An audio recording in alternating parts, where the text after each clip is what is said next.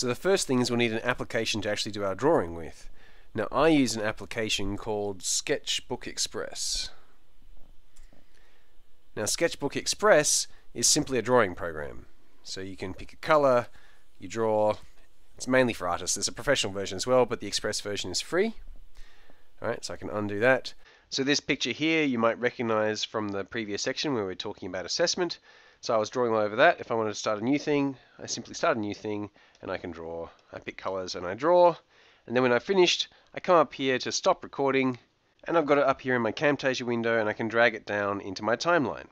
Okay, so now once it's in my timeline, I can simply scrub through and you can see it's there. You can see it switch through. And one of the things you might notice is that the quality of this picture isn't as good as the quality you might have remembered seeing in the previous videos I was doing where I was doing the drawing. And the reason for that is that I'm capturing the entire screen, but I'm only recording this at 720p, which you can see if I come here and go to adjust canvas. You can see there we have height 720. So in other words, this is a standard, not ridiculously high resolution, high definition resolution, but it's not as big as the entire screen, which means in order to compress the entire screen down to that resolution, you're going to get some kind of compression, and so it's not going to be quite as good. What would be better is if we were scaling this to the actual pixels. If I go scale to actual pixels, then you'll see I get a much clearer screen there. I can see a one-to-one mapping between each pixel on this screen and each pixel from when I was recording, and so my result's going to be heaps better. The disadvantage is that I can't see the entire screen. Here we've got this whole screen. In fact, a 720p box looks something like this. So now we're back in Camtasia. Let's see how you might process that. So you take the file, you take the image, and you can just drag it down to your timeline. You can do that more than once if you want to. But there it is down there, and if we scrub through, you can see me.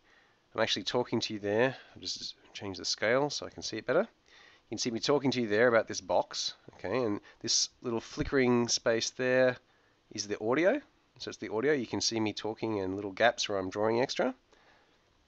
And so I'm doing that, but all of this is the entire screen compressed down. So I just want to use a 720p window, so it's a 1-to-1 pixel to pixel ratio. And so I go hold down Control there, and I go to scale to actual pixels, and you can see now I have a subset of my screen. So now I have to grab this and drag it to get my subset of the screen. You can see my box is almost right, so that's not quite on this bottom area here, but I was pretty good. A bit wider than I thought and not quite as deep as I thought. Anyway, so that's what it is. So you set it up how you want, and then what's a good thing to do is a good thing to copy the properties. So I copy the properties of that, and now when I take a second one, so if I was to drag another one down, here it is, there's another one down. So now if I go over onto this, we see exactly the same material again. And if I go Control Paste Properties, they're both the same.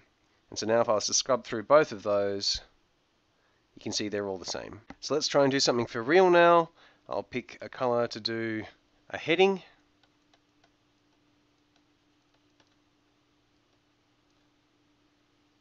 Underline just like that. And maybe I'll remember what I was about to say after that, and so I'll start saying some first comment.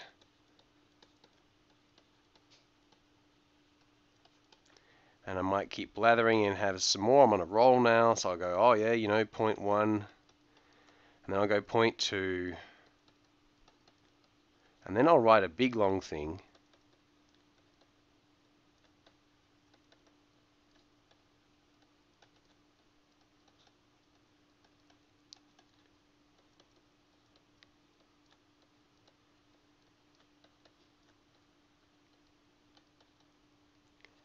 And then I'll try and recover because I'm used to talking live, and so you don't get to just stop whenever you want. But I've realized I'm blathering, so I'm going to bail out, so I go and I hit stop. Okay, so let's try and use this for good. So I take this thing down here onto my timeline, and I realize, alright, I don't want to have any bit at the start, so I can drag that back to get rid of my little noise, get it nice and tight. Remember, we're going for very high information density. If I hit play here, so let's try and do something for real now. I'll pick a color to do a heading.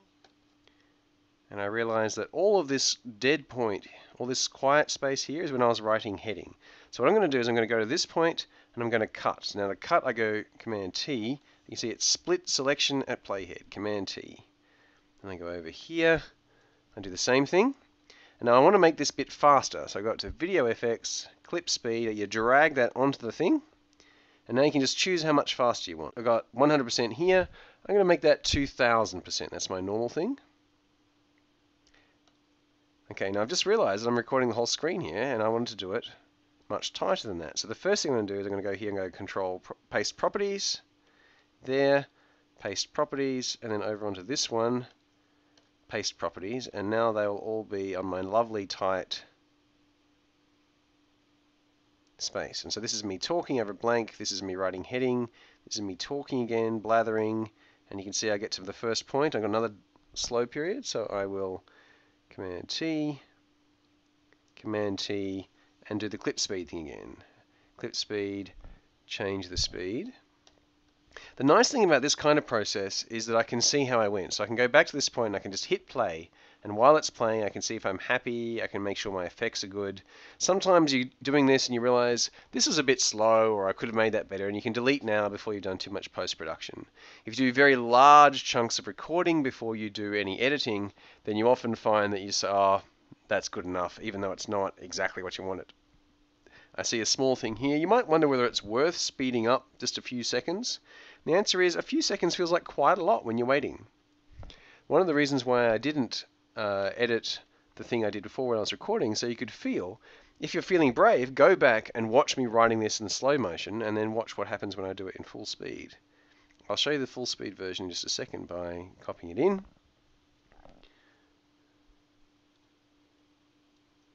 So there we go. I'm not even checking at this point because I'm assuming I did such a great job speaking, but what I would normally do is I would check that I'd done a reasonably good job speaking, put those together, and then I'll write a big long thing. Oh, that big long thing was long, wasn't it? There's so many seconds. It's amazing in comedy and in teaching just how long 10 seconds of dead space is. Alright, clip speed. 18 seconds of dead space, that's incredible. Alright, chunk, and we're compressing this mightily, and then we've got this little bit at the end. And I'll try and recover because I'm used to oh yeah, that's right, all of that was junk, and so I simply hit delete and that's gone. What do I do from there? Well, what I do is I come back to this point and I hit play and I watch all that going through and I hear what I'm saying and I realize, oh yeah, okay, so the next thing I need to say is blah, and then I go back to write that. Let's have a quick look at the edited version of that. So let's try and do something for real now. I'll pick a color to do a heading, underline just like that, and maybe I'll remember what I was about to say after that, and so I'll start saying some first comment, and I might keep blathering and have some more. I'm on a roll now, so I'll go, oh yeah, you know, point 1, and then I'll go point 2, and then I'll write a big long thing. Notice the difference between the live version and the compressed version after you've done your editing. It's fairly easy to do that editing, but it really takes a lot of the time out. And what you saw at the end, you saw was really quick. And you'll notice that when you rewatch that, the first version is absolutely torturously long and the second one is really fast. If you're feeling brave, try and rewatch that whole video again and you'll see what I mean.